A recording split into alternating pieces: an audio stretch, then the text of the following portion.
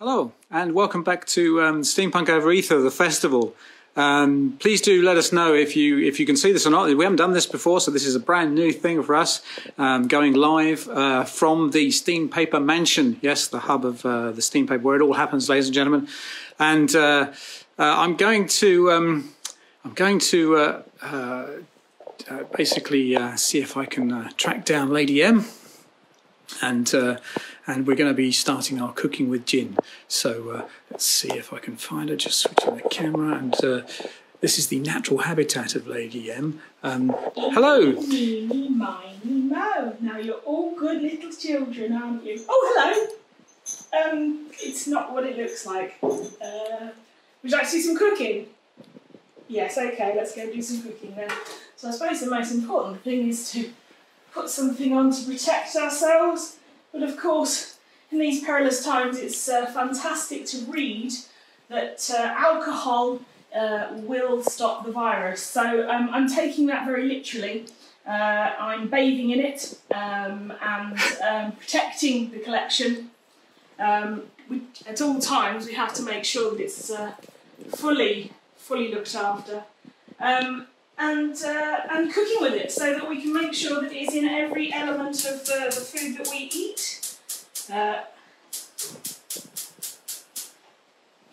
So there we go. So what I thought I'd do is I'm just going to do a really simple 2 courses. I have some pears that were starting to go a little bit too squishy. So what I've done is these are conference pears. I have chopped them up, peeled them, and they are marinating in some Sacred Cardamom gin. Sacred is a fantastic gin. It's made in a vacuum, so it's very sciencey, so I like it for that reason. This is the old bottle design, but I seem to have quite a lot of it. But I thought that pears and cardamom go beautifully well together with almonds. And so all I've done here is I've made a very simple stovetop rice pudding using almond milk. And Rostov will love this because it contains all his favourite things, including cinnamon and cloves. Bleh! Oh, you know you love it, really. Just careful not to steam up the camera there. Yeah. Carl says he loves the apron, by the way. Well, it was a gift actually, but it's very important to cover up the clothes while you're cooking. So yes, I thought I'd wear that one. So yeah, almond milk, I'm using this one, not the canned stuff. We have a lot of this and it works really well. So if you're cooking anything like a curry where you want to do a korma style, but you want less calories in it, this is a really good way to go. So I'm just going to put a little bit more in there because it's soaked up all the rice. And this is really easy to make. All you need to do is, this one in here has a vanilla pod. I've taken the vanilla out of it. Cloves, cinnamon, 2 tablespoons of sugar, almond milk. I brought it up to the heat and then I've added my pudding rice in here. And I find that if you bubble it on the stove top for a while, it really opens up the rice. So that one's going really well. So what we'll do is we'll put our oven on, which I should have done earlier. So I'll get that up to heat. And then I'm going to just mix through these pears, including the marinade, which is that cardamom gin. So all that's going in there. Now I know that these pears will definitely cook down into the rice pudding, and I don't mind that because you're going to get those. Oh look there, that's your that's the vanilla pod there. I've left that in. You're going to get those little hits of pear sweet flavour, and also the alcohol. We're not cooking off the alcohol. There will still definitely be an alcohol punch in this. You can cook off the alcohol, that's fine. But I want that flavour. I really want some of that harshness, that burn, to counteract some of the creaminess of my almond, the way that the starch in the pudding rice cooks down, but also the sweetness. 2 tablespoons of sugar. It's quite a lot of sugar, so all I'm going to do then is put that into my baking dish, making sure I get all of the lovely rice pudding in there. But there you go, that's a bit of cinnamon over there, just for you. Thanks. You're very welcome, I know how much you like it. And then you just want to put that in your oven. I like it about as much as Ali likes peas and Paul likes the safety elf likes strawberries. Right, as that's already raspberries. cooked, we're not cooking it slowly. We're not allowing it in the oven to soak up any more of that moisture. We want some heat in there. We want to get a nice crisp topping to it, and you know you get those little grains of rice around the edge that go crunchy. So you're getting another bit of texture. So that's going to go in there, and that'll be ready in about 20 minutes. Right, so the next thing we're going to do is we're going to have a main course. Oops, sorry, which is based on a Bloody Mary. So at the back, a Bloody Mary. Because don't forget, vodka is a Bloody Mary, but gin is vodka with a personality. So this is about adding more flavours to things. Over here, I'm really sorry, it's some overcooked pasta. I put that on a little bit earlier than I should have done. So yeah, it's just pasta, you don't need to show people. Okay, sorry. In here, I have 2 red onions and 4 garlic cloves chopped, and I've just fried those off in some olive oil. And then all I'm going to do to this one is I'm going to add some flavours that bring forward the flavours of a Bloody Mary. So let's heat up our pan, and this time we're going to be using a gin that I think brings flavours to this dish, because the thing is, there's some people out there creating some brilliant gins with all these different botanical flavours. So what I'm doing is I'm using their skill to enhance the flavour of what we're eating. So if you put enough gin in, you are definitely going to taste the gin. So I'm not talking about just getting that alcohol flavour, I'm talking about everything else that comes along with that. So based on that, I've looked at different gins that work with a Bloody Mary. So my suggestions would be a gin-based Bloody Mary, that's going nicely. We don't want to burn the garlic, that's really important. This one's called Black Tomato Gin. It's made in Holland, it's made with seawater, and it's made with Sicilian tomatoes. It's a beautiful, beautiful gin, and it's made by 2 guys that decided, one of them worked in finance and one of them made socks for a living, and they decided they didn't want to do that anymore. So that's nice and hot now. Apparently people are having some gin. Apparently. Good. Yeah. Well, so they decided to start making gin, and so they use desalinated water from Holland, from the Netherlands, and these beautiful, really sweet tomatoes from Sicily. So that's black tomato. This one's called Curio, and we got this on holiday. It's either Devon or Cornwall, I can't remember, but it's made with samphire, and so that one's a really lovely sort of, again, that's got that salty flavour. It's got that sea-like quality to it. So it's something I really enjoy. If you like samphire and you like this seaside idea, many of you that I've spoken to previously will have tried this one. This is Edinburgh Gin, this is their seaside gin, and this is Heriot-Watt University worked with Edinburgh Gin to create something that encapsulated the taste of the Scottish seaside. So in this case, it wasn't donkey poo, it was things like bladder wrack and samphire, and so it's got a sort of an earthy gauze flavour to it, but it's beautiful. And they do say that you should chew fresh samphire when you're eating it. And a lot of the times you look at this and you think, you know, are they being serious? Are they telling me that I should, you know, drink Hendrix with cucumbers, or, you know, a swirl of grapefruit will make all the difference? And the reality is, yes, they will really will make the difference. They worked really hard to get the botanical flavours, and actually what they mix it with makes a difference to the flavour of the gin, so it is important. Right, so that gin's in there. I've got some chilli flakes now, so this depends on how spicy you like it, but this is our Tabasco hit, so I'm just going to put a little bit in there. And then of course, it is a Bloody Mary. I've got celery salt, so this is our celery base for our Bloody Mary, just a little bit in there, but obviously you need a bit of salt to go with your pasta. Okay, and now we're just going to go in with a couple of tins of tomatoes. You can put in tomato puree. I don't have any tomato puree, and as we're in lockdown and it's non-essential travel is non-essential, I'm not going looking for hunter-gathering tomato puree for this.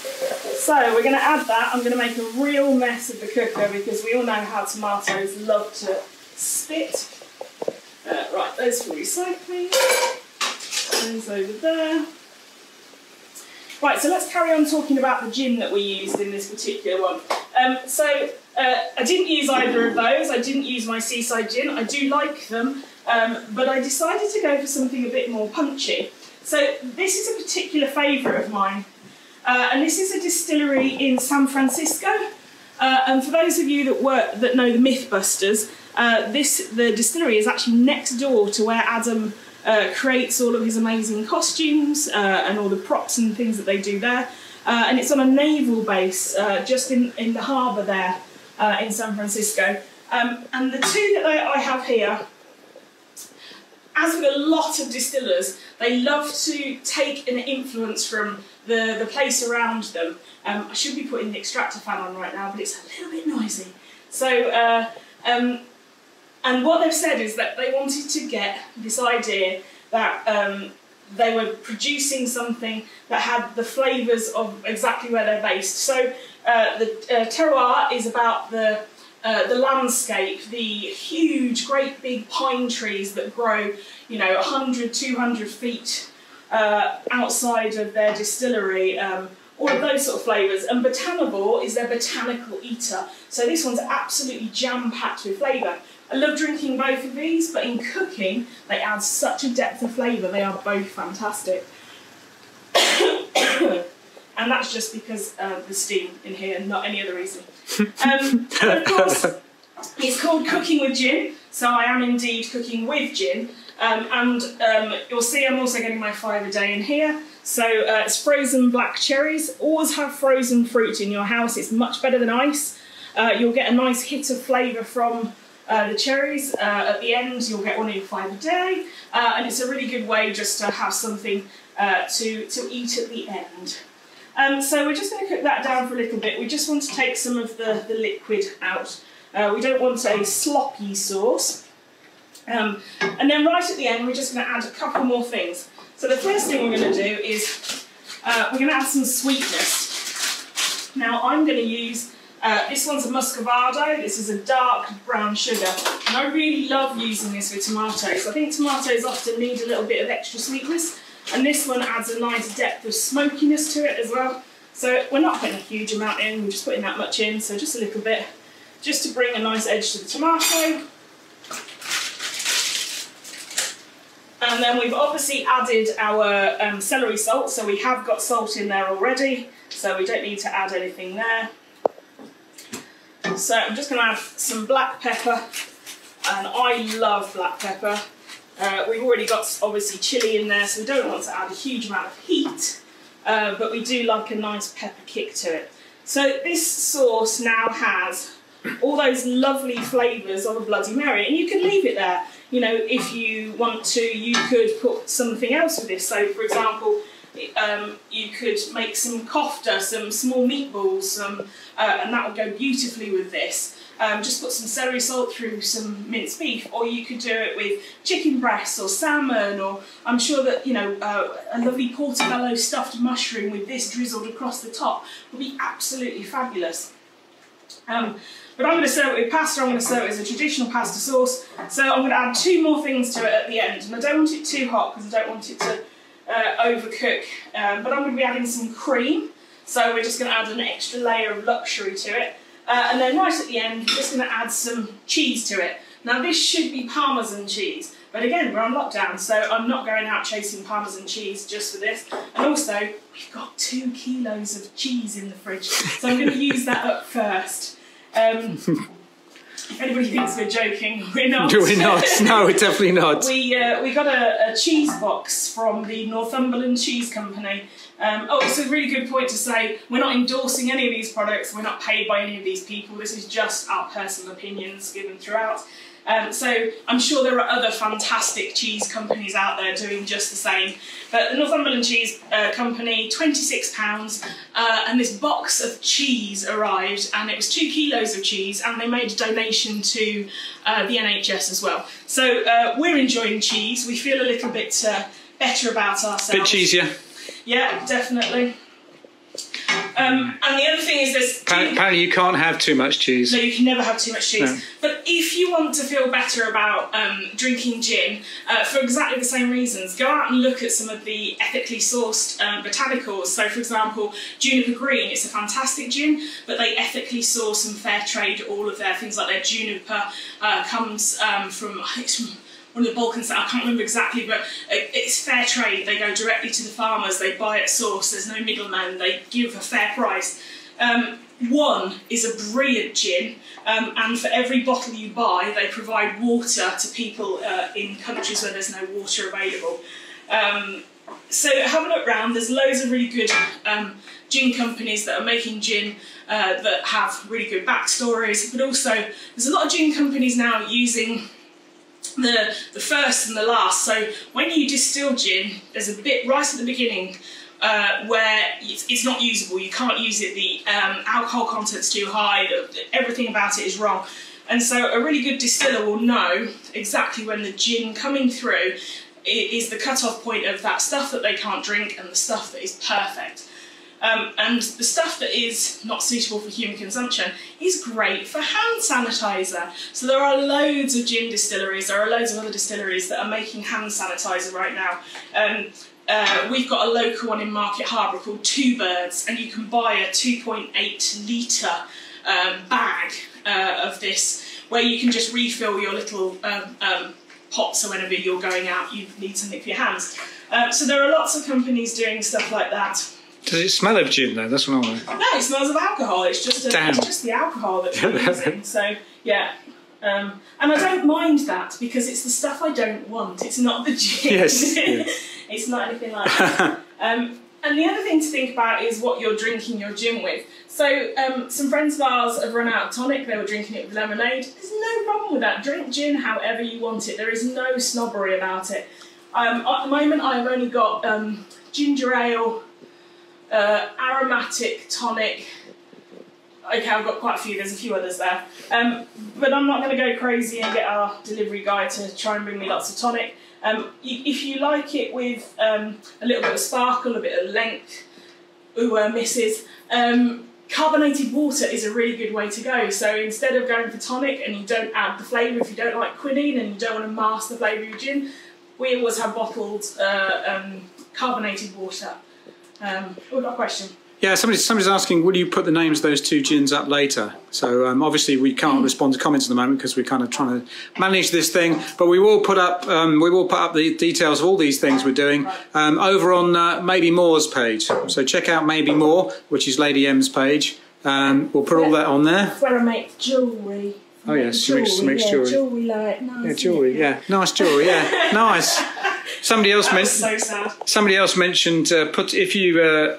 In your sanitizer, you could put cucumber or juniper in it, and then it would smell of gin. No, absolutely. And I'm sure, actually, if we had a look around, there would definitely be somebody that was producing a sanitizer that probably has cucumber in it, so you'd probably be all right. Yeah. No, it's not that one, is it? Anybody else have lid Jenga? It's too small for what you're trying to fit it to. Is that what you're saying? Yeah, I might have to go wild and use a colander sieve, but there's far too much pasta in here.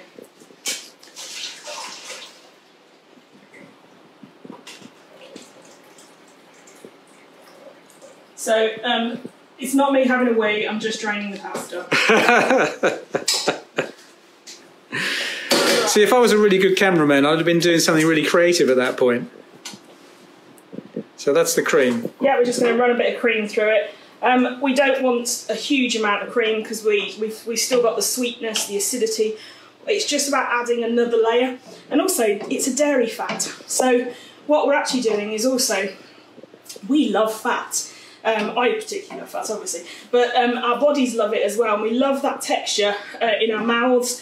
We love the coating it gives us. So this makes flavour go really well in our mouths. I haven't put too much in, so we haven't got it curdling. And then I'm going to add a little bit of cheese. So there's a little bit of cheese going through there. And this, you could put your cheese on at the end if you wanted to, but I like it through the sauce because now it's starting to melt. And you're starting to get a cheese sauce. You've got cream, you've got cheese. Can you see that starting to just to melt into the sauce there? So it's going to be beautiful and sort of stringy, and it will stick to the pasta beautifully. So that's everything, but obviously there's one more important thing to do. Just got to taste it to make sure that we've got the flavours right. Yeah, it's got a little hint of heat. Do you want a second opinion? Definitely. Oh, okay. Are you okay to use my spoon? Yes, I think so. Oh no, actually, I better not double dip, have I? God, it's like I don't watch MasterChef. Somebody's saying, can you use mascarpone instead of cream? Oh, absolutely. Mascarpone would be beautiful with this. That's very nice. Yeah, because you get that extra cheesy kick to it. Mascarpone is brilliant. If I add some in, definitely. So that's all lovely. So all we're going to do then is put our pasta through it.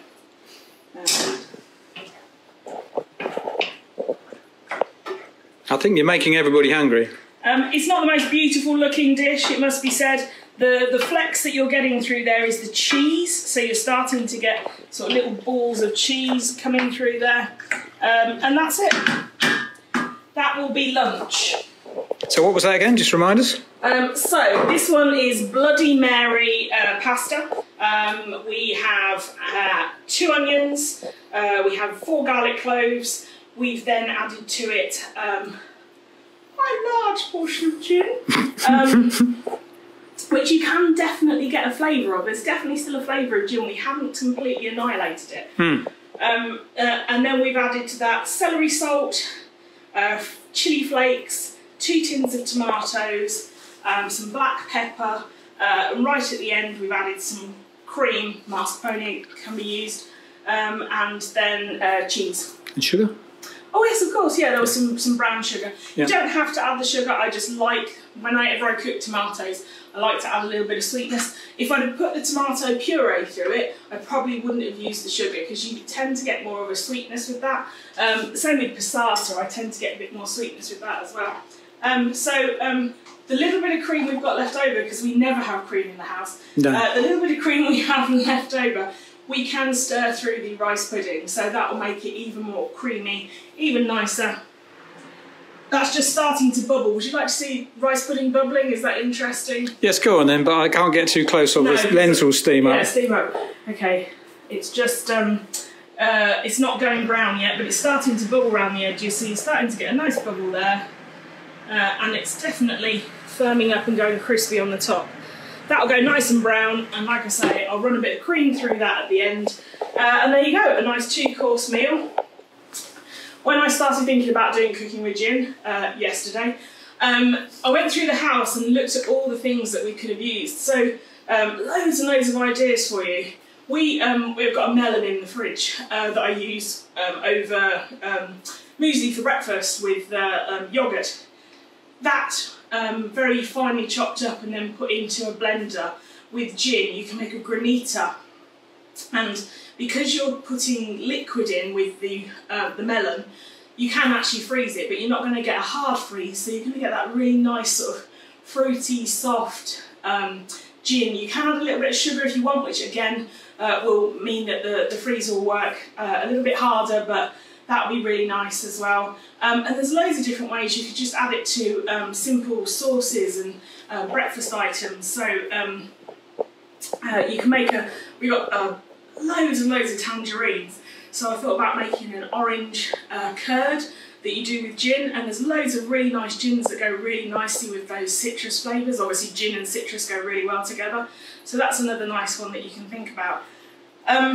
If anybody's got any questions, please do shout. I'm more than happy to answer any questions. Other than that, I think I've cooked with gin. And where will we find the recipes and more ideas? I can post them on, actually it's much easier just to leave everything in one place, isn't it? So should I just leave everything on SteamPunk? It's up to you. Yeah. So what I'll do is, I can't do it instantly, but what I'll do this afternoon is I will type up all of the recipes, I will give links to all of the gins, and you can have a look at everything that I've cooked. If you've got any questions for ideas for recipes, I'm more than happy to answer any of them. Great. So that's the lovely Lady M there presenting cooking with gin. Yes, she's getting back to her gin now. I can see. Yes, There it goes. There it goes. It's going down. Yes, thank you for watching. We will be presenting the history of gin in just a couple of seconds, but unfortunately we've got to change computers, so we're going to have to stop being live for a couple of moments, and then we'll come back. Hello, and we're back again. Sorry about the break there between our cooking with gin and our next gin-based segment. I had to walk from one part of the steam paper mansion to another, so you know it was quite a bit of a walk there between those. So anyway, coming up later, we've got all sorts of things. I'll just talk about those briefly while I'm waiting for people to join us. I'm sure they're having similar treks from one part of their mansion to another part of their mansion. So coming up later, after this, where are we? Just looking at my thing. Coming up at 4 o'clock, we've got some talks about comic books. We've got a fabulous animated comic book. That's a real first. It should be really interesting. Should be really good. What else have we got? And we got Captain Cup of Tea as well, with 3 fabulous videos from him. Mostly tea-based, actually, which is good because coming up at 5 o'clock today, we have what might be the world's first virtual tea dueling competition or contest or demonstration, whatever you might like to call it. But anyway, we're going to try that and we're going to see how it goes. And then we're going to be joining Dr. Jeff for some live portraiture if we can sort it all out. So, right. So without further ado, I can see some of you watching now, so hopefully you've caught up. I'm going to allow Dr. Kate Viggers from History's Made to tell you all about the history of gin.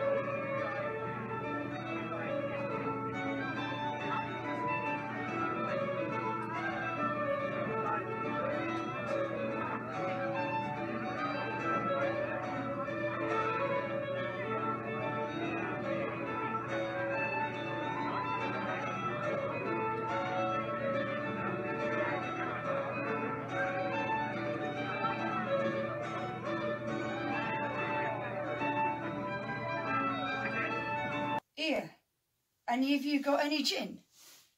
No, not one of you. What about a penny for an old girl down on her luck?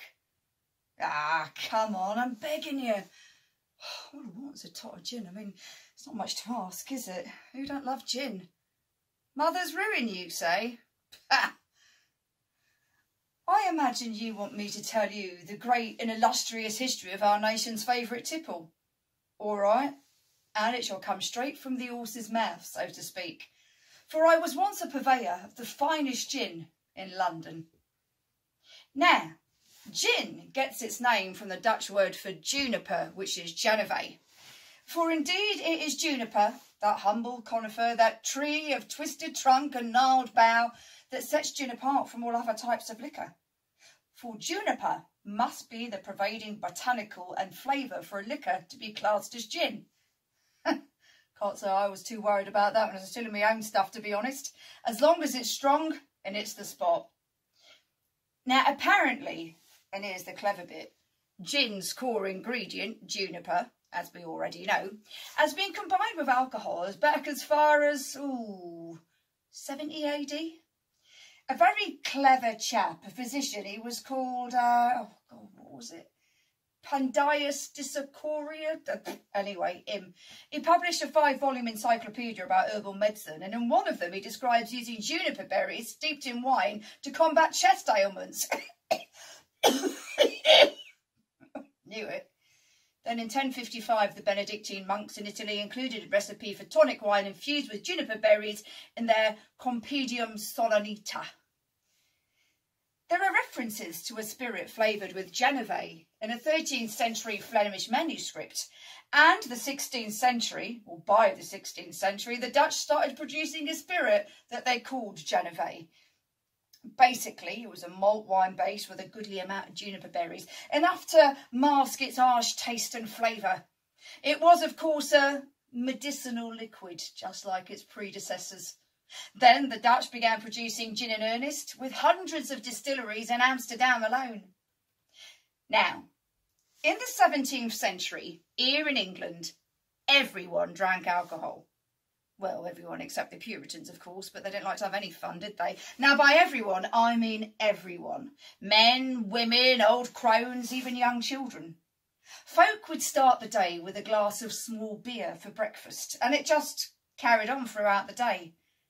Of course, it was because the water was bad, you see, full of raw sewage and disease, so everything had some alcohol in it. And there was loads of drinks to choose from and all. Cordials, punches, mixed drinks. Oh, come on, are you sure you haven't got any gin? Ah, never mind. Now, if people drank outside the home, there were plenty of places to do so. Not just my booth on Gin Lane. There were and still are plenty of alehouses which were run for the poor, by the poor. And there you drink beer or ale, just take the bloomin' obvious. Then there were taverns which served wine for the gentry and the hobnobs in their fancy frock coats and their big wigs. And then there are inns which served wine and lots of different food as well. Oh, pork pies, beef stew, cat casserole. Then it arrived on our shores. It come with William of Orange, who arrived in the glorious revolution of 1688. And one of the most glorious things he brought with him was gin. God save the king! Long live gin and all. I mean, bless him. He began his reign by telling the French to get stuffed. Not literally, but he brought in a trade war against them by putting in blockades and heavy taxes on French wine and cognac, so as to ruin or weaken their economy. Then he brought in an act to encourage the distilling of liquors in Britain, to hide what he was doing in France, of course. He also brought in the Corn Laws, which gave tax breaks on spirits production, mean there could be, and there was, a distilling free-for-all. So it was King William, God save him, who opened the door to us distillers that might like to set up. And the good thing is, this meant gin. Lots and lots of gin.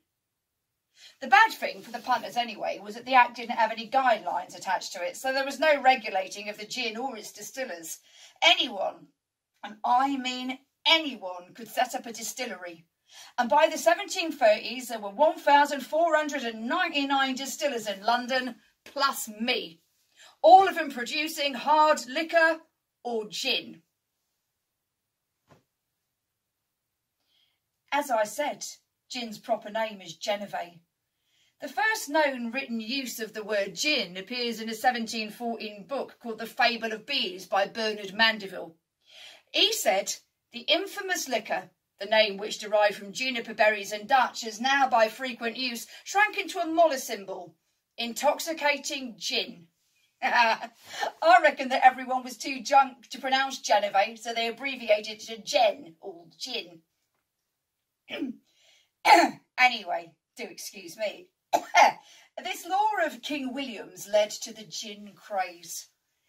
Did you know I could sell you a pint of gin for less than I would sell you a pint of beer? Oh, what I'd give for a pint of gin now. But with it came a new set of problems, and pretty much everything went downhill from there on in. Gin got in every nook and cranny of society. Here, you ever been to one of the frost fairs? No? Well, when the weather turned cold and icy, markets would be set up on the frozen rivers like the Thames, and crowds of people would gather to explore the stalls and tents, most of them selling hot gin and gingerbread. Oh. Enterprising Londoners made a quick shilling or two out of the punters, and they cared not how good or bad the gin was. The gin I distilled here in London was fiendishly strong, sometimes upwards of 80% alcohol. And I would adulterate it, I don't mind telling you. I'd adulterate it with impurities. Turpentine spirit, sulphuric acid, sawdust. These are things that were commonly added.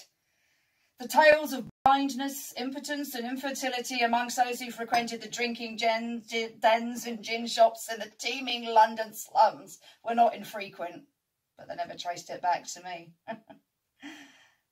The infamous signage above the gaslit gin cellars read, "Drunk for a penny, dead drunk for 2 pennies, clean straw for nothing."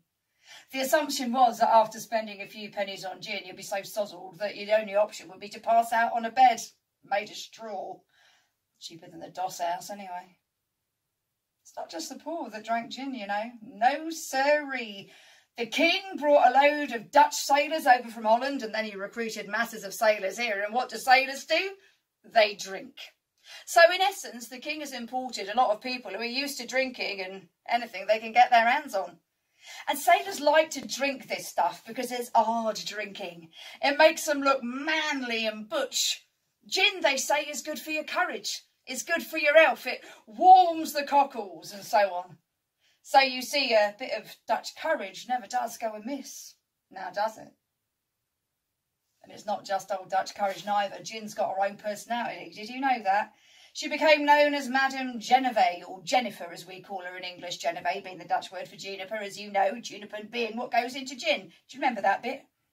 Anyway, she appears as this woman who will fire up sailors and souls who are fighting for the Protestant cause round Europe, who will be the agent of Providence and prove that God has chosen Britain as its favourite nation by providing them with gin. God bless gin, and God bless Madame Genevieve. And all who's sailing her. It's not the sailors though, gin got everywhere. As industry grew and new machines got invented and people started to flock to the cities for work in the mills and factories, while London, it just sucked in all these people from the countryside. Men looking to earn a few bob. Women coming to be servants and maids. Well, those girls, they're going to meet men, aren't they? Particularly sailors. And I mean, who doesn't love a sailor? And they got sucked into the hard drinking culture as well because it was a fashionable thing to do. So fashionable that by the 1730s there were over 6,000 houses in London openly selling gin to the general public. You could get your gin at street markets, grocers, chandlers, barbers and of course brothels. In one notorious district of London, out of 2,000 houses, more than 600 were involved in the making or selling of gin. Soon, the average gin consumption reached an average of over 6 gallons per person per year. You see, we poor got nothing else, have we? Gin takes our mind off it all, you see. We live in filth, unimaginable to the likes of you. There are whole families forced to live in single rooms within ramshackle tenements or in damp cellars with no sanitation or fresh air, see? Mouldy beds, paint peeling off the walls, damp streaming down them too. We drink water that's contaminated with raw sewage and the refuse that's left rotting in the street. Even the dead causes harm, adding to the stench and decay. Most London graveyards are overflowing and coffins are sometimes left partially uncovered in the poor holes. For us, gin is more than drink. It sates hunger pangs. It offers relief from the perpetual cold and is a blessed escape from the brutal drudgery of life in the slums and streets. It's a cheap thrill, you see. It can be had for pennies on any decrepit old street corner. The people of London, though, they began to go either totally insane or just die. Thomas Fielding, a social historian, writes about us inferior people. In 1751, his political pamphlet, Inquiry into the Causes of the Late Increase of Robbers, said, "A new kind of drunkenness, unknown to our ancestors, is lately sprung upon us, and which, if not put a stop to, will infallibly destroy a great part of the inferior people. The drunkenness I here intend to is by this poison called gin, the principal sustenance, if it may be so called, of more than 100,000 people in this metropolis." As a means of getting the country's gin-obsessed drunkards to tone it down a bit, a distiller's licence was introduced in 1736, raising the price of a licence to 50 quid. totally beyond the capacity of, well, anyone other than the big distillers who aren't interested in that kind of money. Only 2 official licences were issued in the next 7 years. I lost mine. I don't have that kind of money. I've been down on my luck ever since. I even held a funeral mass for Mother Jennifer, and I mourn her loss to this day. I couldn't keep going, you see, because of the informers. They told on people. You could earn a £5 by grassing on an illegal trader. The thing is, the informers got beaten up, but the juries refused to convict those illegal gin sellers, so that by 1738 they deadlettered the entire act. They just couldn't take anyone to take it seriously. I mean, the justices wouldn't enforce it, as they were afraid it might happen. People were let off for breaking the rules, and the government couldn't keep control. There were even street riots, and one of the cries that came out again and again was, "No gin, no king. No gin, no king." When the Act in 1736 came around, all the ideas that had been associated with gin and the benefits of the drink come to a head, and there were loads of ballads and poems printed in praise of gin. Also, it's got so many health effects. It's so good for you because it counters the evil effects of too much tea drinking. So now you know. If you drink too much tea and you're made ill by your tea addiction, you can turn to gin to make you better. So now it's sold as a cure-all. And one of the ways in which gin sellers get round the implications of the Act is to sell it as a medicine. You are drinking it for its health benefits. That's the way the middle and upper class women justify their drinking. If Queen Anne can drink it, anyone can. But then things took a strange turn in 1751. William Hogarth, an artist and satirist, did an etching called Beer Street, in which he showed all the fun and safety of beer drinking. He set this against another terrible image called Gin Lane, in which he showed the perceived depravity of gin drinkers in a gathering of all terrible stories. There's suicide, there's madness, women are so busy with their luxuries that they ignore their children. The dying man in his soldier's coat shows that we are going to lose all of our troops to gin. Then there's the woman at the front, the one dropping her baby over the side of the staircase. Some say she was inspired by Judas Dufour, a silk thread spinner from Spitalfields. Dufour was supposedly driven so utterly mad by her gin addiction that in 1734 she took her 2-year-old daughter Mary to a field with a friend named Suki. The 2 women removed all of the toddler's clothes and abandoned her in a ditch. The pair then proceeded to sell the clothing for money to purchase a quartern of gin. Poor Mary died, no doubt of exposure, cold and starvation, and her mother, once she was caught, was promptly sentenced to death by hanging. Then there's all the other things in there, isn't there? There's the pawn shop and the old coffin-shaped sign above the shop there. There's people begging, gnawing at bones, doing anything they can to survive. There's a man beating himself over the head with some bellows while toting a baby impaled on a spike. There's a suicidal barber and lots of syphilitic saws, amongst other charming things. Gin Lane vilified gin, and they blamed it for the death of thousands of people by overindulgence, murder, negligence and insanity.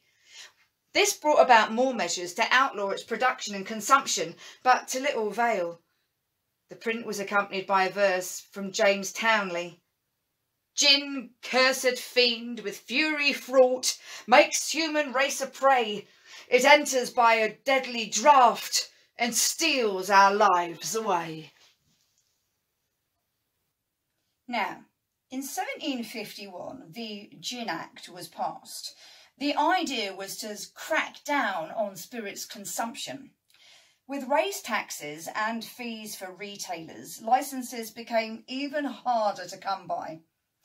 In addition to beer, the consumption of tea was promoted. I remember a moment ago I just said how bad tea was for you, but suddenly it's good for you because it requires freshly boiled water, can be drunk by the masses from the richest estates to the poorest dwellings. The growth of our cities, they say, can be put down pure and simple to tea. The bad water and the gin, they say, caused illness, disease, even death. But tea, with its freshly boiled water and natural goodness, allows the working classes to live cheek by jowl without harm. There are those, of course, who say that the poor shouldn't drink tea at all, but I reckon those people are more concerned with their profits than they are with the health of the working classes. Here, I think I might have just thought of a new niche. Maybe I could become a tea seller. Oh, there must be loads of ways to adulterate that. Getting the dried leaves out the back of them posh houses by the maids. And of course there's colourings, isn't there? Copper carbonate. That'll make it greener. And lead sulphate, it'll make it blacker, won't it? I bet we could mix some sort of dung into it as well to make it really go far. You see, the gin act has all but wiped out the little sellers like me. The chandlers' shops, the market ladies and so on. To sell gin, you have to have a licensed premises now, such as alehouses, taverns or inns. Licensed premises. I ain't even got a roof over me head. There's just nowhere to get any. Oh, come on. Come on, surely you've got some spare. There must be some around it. Look what I've got.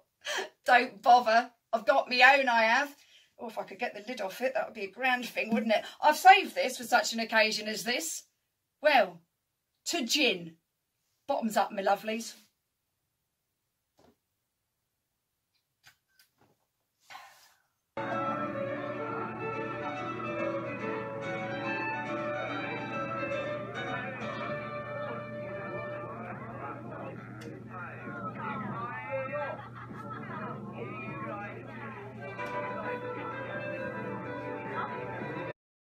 So there we go. Fabulous, fabulous, fabulous. Bit of history there, the history of gin from the lovely Dr. Kate Viggers of History's Made.